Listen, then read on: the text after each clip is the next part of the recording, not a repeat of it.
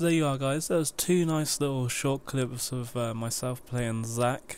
He is OP, as you call it. In the first clip, you can see, even with myself being dead and in my passive form, trying to sort of get myself back together in a team fight, Yorick just dropped dead purely through the fact that the minions were attacking him, which was pretty much GG for Ness. He must have been pretty pissed off.